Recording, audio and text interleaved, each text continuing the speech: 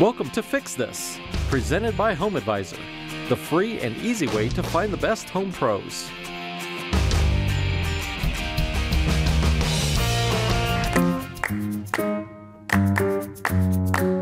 So, are you looking for that perfect costume for your holiday party? How about transforming into a zombie, just like this right here? My little zombie right here. This is Grace, my daughter.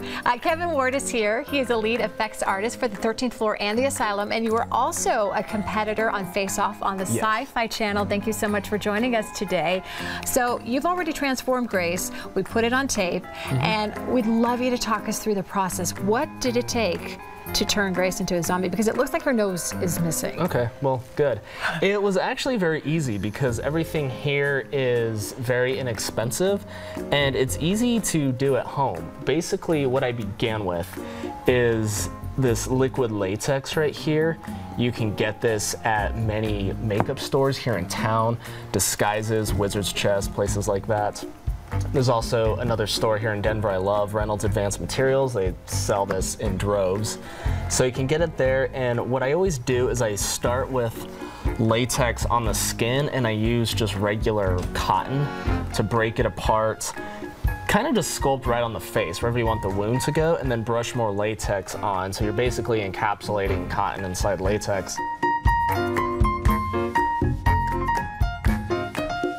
Once that dries, you can just color stuff with basic grease paint. These are color wheels that you can also get here in town at really any makeup shop, and most general stores will carry them too because it is that season. So Walmart, King Soopers, you name it, and everything is easily applied with simple tools, popsicle sticks, got basic brushes here.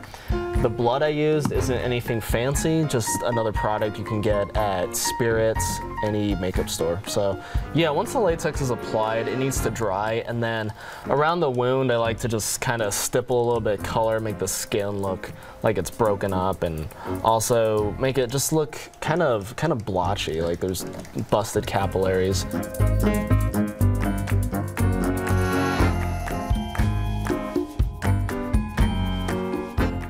I like to draw in veins with like blue and red back and forth, just using really thin brushes. These are actually just painting brushes, and I like them because you can get a lot of detail with it. And everything here is water-based, so this will all wash off just fine, regular soap and water. And we did have a question earlier by somebody on Facebook. What if you were allergic to latex? Do you have an alternative? Yeah, if you're allergic to latex, there are a few things you can use. You can use a product called gelatin that you can also get, Wizard's Chest, Disguises, and that's easy.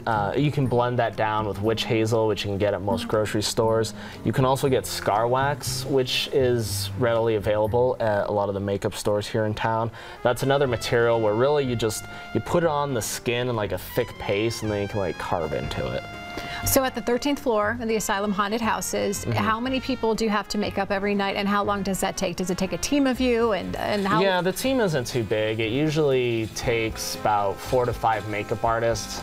On a slower night, we might only have 3 makeup artists, and we'll have over 40 actors some nights, so we gotta bust them out fast. We only have an hour and a half to get them all done, so that's why it's kind of just real quick and dirty, honestly. You know, quick, dirty, and messy. Yeah, it's always messy, which is fine. I wouldn't trust a clean artist anyways. Awesome. Well, we love it. She looks absolutely great. Grace, how does it feel to be a zombie? Do you feel like you look? It feels like there's a wet towel on your face that just won't come off. Were you shocked when you saw yourself in the mirror for the first time? Yes. Yeah. Very. All right, well, thank you so much, Kevin. Thank you so much. Of course, we are putting all the information you need to know about this on 9news.com/fixthis.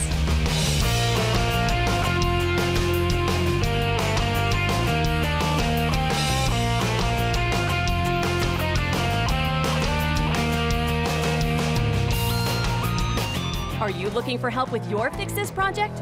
Home Advisor's project advisors are taking calls now to help you find the right pro to get your project done.